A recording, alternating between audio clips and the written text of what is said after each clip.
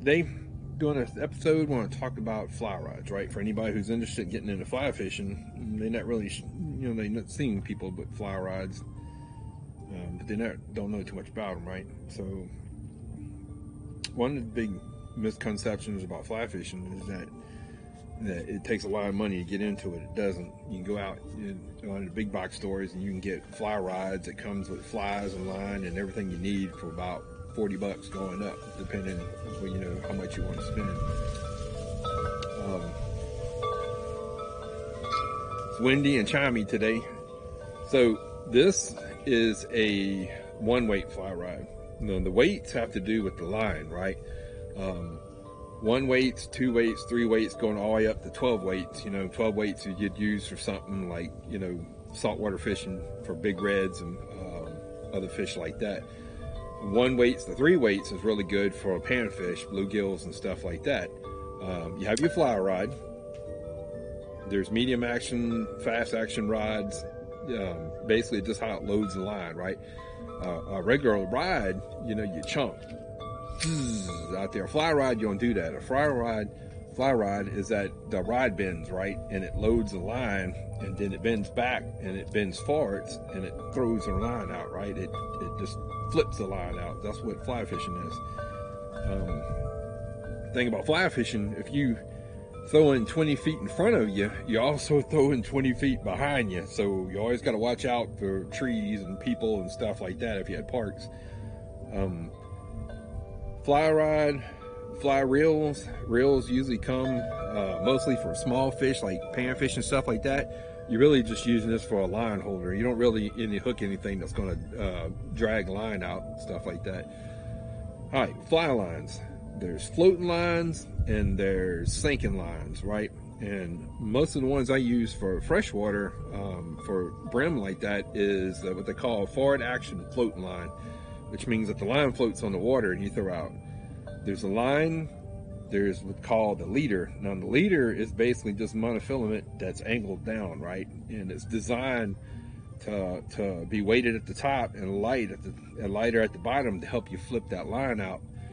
After you get past your leader, we use what we call tippet. Tippet is the same monofilament, except it's the same size, right? This system is set up with a one weight rod, one weight line. I think it's a 3-weight leader and a 3-weight tippet. So it's designed for small fish. Now you can catch big fish with this rod. You just have to learn to fight the fish. You can't manhandle them. So a lot of people get that misconception that I can't catch a 2-pound bass with a 1-weight rod. I need a bigger rod. Wrong. But the problem is that with these smaller rods, you have less control of the fish, right? So you can't manhandle them. So I have lost decent fish with this 1-weight rod because they get out of control and get around trees and stumps and stuff like that. Because like I said, you can't manhandle it. You probably break the rod. So that's basically a setup. Now this is Max Catch. This is one of my favorite economy brands, right?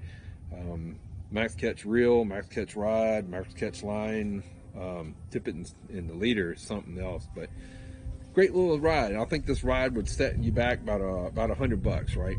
Which is really inexpensive when it comes to fly rods.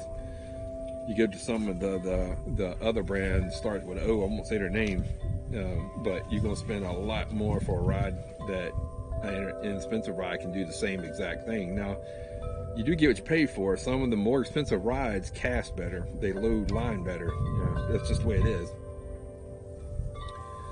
So this is basically your setup for you. Now, I tie my own flies. This is what I call the bluegill bug fly. It's just a little buggy looking fly. Now, you can throw out and strip in, or you can use a carp, right? So this is a strike indicator. I used to always argue with my buddy and he called it a carp, but it is a carp, but fly fishermen call them strike indicators. Because a lot of times you're fishing in shallow water and that fly is just bumping across rocks, especially if you're fishing up north and this is going along. Now once a fish grabs it, it'll go past the line and then it'll go underwater. That means that it's either stuck on a rock or a fish is holding the mouth, so you know you got it. Bluegill fishing down here in Louisiana, basically we use them just like carps. You throw out and if the carp goes under, you set the hook. Now, That's another good thing, setting a hook with a fly rod. A lot of people think, you know, they get used like bass fishing or with a mini cast and, you know, spin fishing like that. You don't. The fly rod, set the hook, you just lift up on it, because there's not really, these rods are so flexible, you can't really manhandle and set the hook in these rods. It's basically you just lifting up and the pressure setting the hook in his mouth. Now, bass and some of the big fish like redfish, sometimes that don't work because their mouth's a lot harder. So when you go to set the hook, you pull towards you. You tighten up the line and then you pull towards you, and it's that you get a good set, right? A good pull in their mouth, and so it sets the hook better. But on bluegills, you don't do that. Bluegills and small fish like sac-a-lait and stuff like that, you just lift up on the rod and set the hook. Another thing is tying the flies, right? A lot of people for the longest time, and I still do. I still do the fisherman's knot. The first knot my brother ever taught me fishing, and it's, you know, that's basically just we're gonna call this a hook. This little pancake over there, and this is the line where you can see it better. And that's basically just the one where you spin the line, do, and then you go back through the loop right there. You come back through the loop, and you pull down, and it's a fisherman knot. This is a really good knot. This works on like jig heads, some of the other flies, streamers and stuff like that. It's a really good hook like that.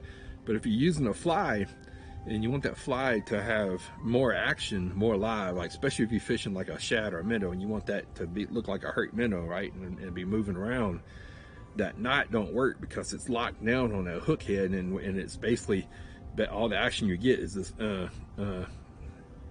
see what I mean?